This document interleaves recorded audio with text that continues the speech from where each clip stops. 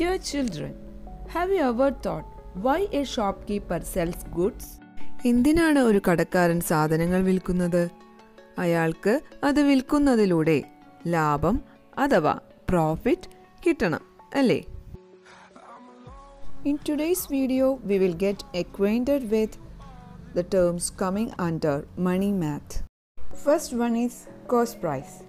Cost price is the price at which goods are bought by merchant or retailer. ഒരു കച്ചവടക്കാരന് അയാൾ വിൽക്കുന്ന വസ്തുവിന് വന്ന ആകെ തുകയാണ് cost price.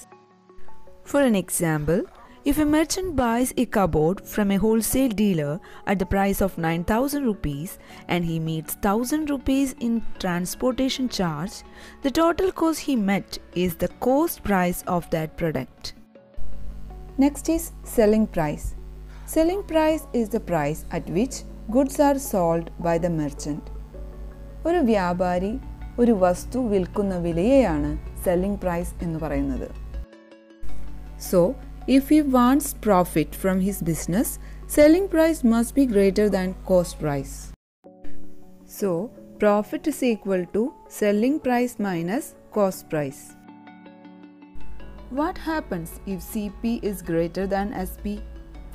There will be loss.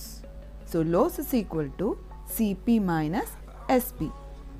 Then what about CP is equal to SP? That is, if a merchant sells an item for the same price he bought, is it profit or loss? There is no profit or no loss for that merchant, right? Just have a quick recap of this session. That is, if SP is greater than CP, അതായത് selling price cost പ്രൈസിനേക്കാൾ വലുതാവുമ്പോൾ എന്താണ് സംഭവിക്കുന്നത്? Profit ആണ്. Is it? So, how can we find out profit? Profit is equal to SP minus CP. SP ആണ് വലുത്. Is it? So, SP minus CP. Next case is when CP is greater than SP. That is, ഒരു കച്ചവടക്കാരനെ ഒരു വസ്തു വിൽക്കുന്ന വില, അയാൾ വിൽക്കുന്ന വില അയാൾക്ക് ആ വസ്തുവിന് വന്ന വിലയേക്കാൾ കൂടുതലാണെങ്കിൽ എന്ത് സംഭവിക്കും? അയാൾക്ക് നഷ്ടമുണ്ടാകുന്നു. Is it? So, how can we find out that loss?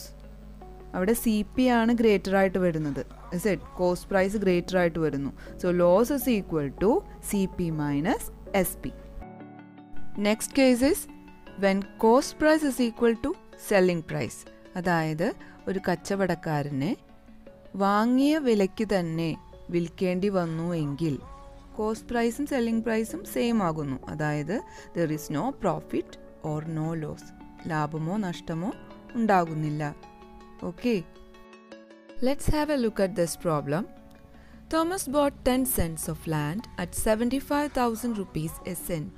He spent 50,000 rupees to build a wall around and 60,000 rupees to dig a well. He sold the plot at 90,000 rupees a cent. Was it a gain or loss for him? How much? We want to find out whether Thomas got gain or loss. Gain means profit. We know that profit will be there if selling price is greater than cost price. If cost price is greater than selling price, there will be loss. So we are going to check what is selling price and cost price from this problem. We know that cost price is the total cost to the seller. ഇവിടെ Thomas ഒരു land വിൽക്കുന്നു. Okay, അപ്പോൾ അതിനുള്ള ചെലവുകൾ എന്തൊക്കെ തോമസിന് വന്നു അതാണ് ഇവിടെ കോസ്റ്റ് പ്രൈസ്. സോ എന്തൊക്കെയാണ് വന്നത്? He bought 10 cents of land at 75,000 rupees a cent. അതായത് ഒരു സെൻറ്റിന് 75,000 വെച്ച് 10 സെൻറ്റ് ലാൻഡ് ആണുള്ളത്. Then he spent 50,000 rupees to build a wall around and 60,000 rupees to dig a well. So what is the cost price here? 1 cent, it is 75,000.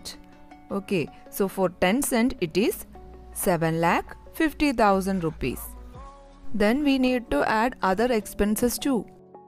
That is 50,000 plus 60,000. Then cost price is equal to 8,60,000. What is selling price here? He sold the plot at 90,000 rupees a cent. So SP is equal to 90,000 into 10, that is 9 lakh rupees. Now we found out that SP is greater than CP. Hence, there was gain for Thomas. So gain is equal to SP minus CP, that is 9 lakh minus 8,60,000 rupees, that is equal to 40,000 rupees. Hope these all are clear to you. So we will meet in the next video. Thank you.